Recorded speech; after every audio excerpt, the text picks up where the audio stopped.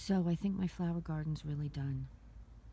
It's 15 degrees in Colorado, October 15th, 2018.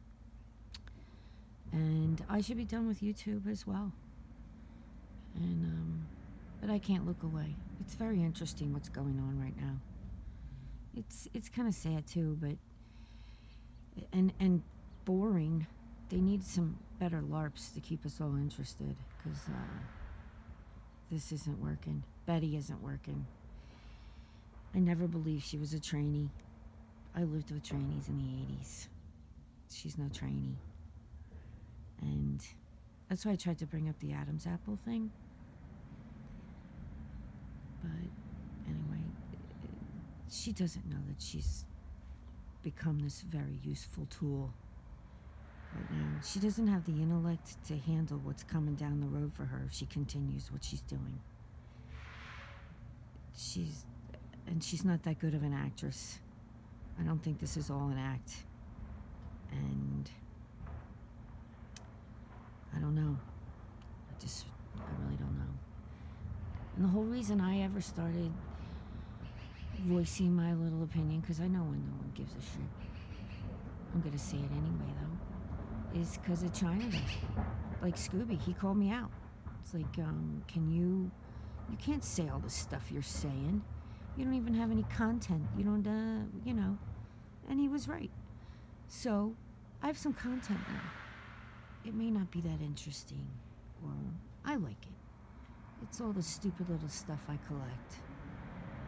So now, I put it on YouTube. And I voice my opinion once in a while. And, because, I have a question though. Is a troll if what they say is true? Is it? I used to deal with Hoaxie. That's kind of... I was so appalled by the stuff that he does. The dude has the right job for what he does on the internet. He has no conscience whatsoever.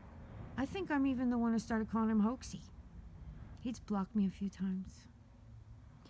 So, I got to troll the ultimate troll. And, Dave blocked me too. Same day. I think I said something that bothered them. Well, the end of my garden, and I think everyone should just leave Betty alone. But I don't think that's gonna happen. They're having too much fun with her right now,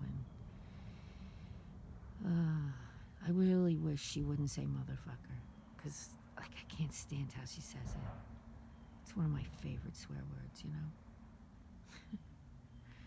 Anyway, it's really cold here.